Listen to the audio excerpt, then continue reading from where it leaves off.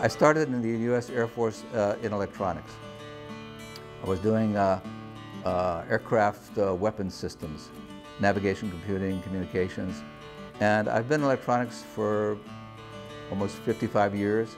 I think what Mr. Ulatowski has done is that he has taken all the tools that we have in math and he's really capitalized on all of the uses of it to the degree that the students become very engaged. He makes them very user-friendly, and not only to the students but to the other teachers. Keypad, hit enter. A lot of teachers have the opinion that maybe there's too much technology in school.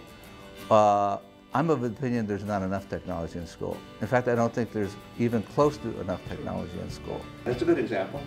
The electronics really don't scare kids, and we place before them the right tools. The kids are going to learn to use them, but it sure helps a whole lot when our staff isn't scared of them.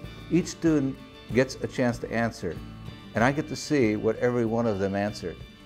And then I can determine real time, do they know it or don't they know it?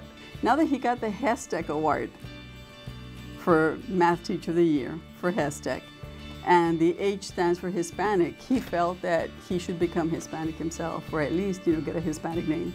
So he's asking everybody, and he's signing all his emails and all of his documentation with Sergio now.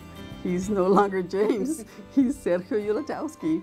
My daughter graduated summa cum laude from University of Texas. She was a 4.0 student in mathematics. And she said, "Dad, I know you're retired, but they need math teachers in Rio Grande Valley. Why don't you become one?" Here's your question.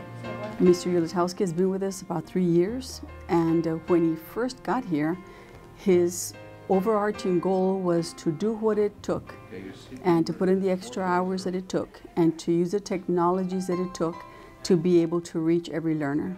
That's the goal for today. Got it? My proudest moment as a teacher, it occurs in that students turn to me to say, "Sir, I love this class."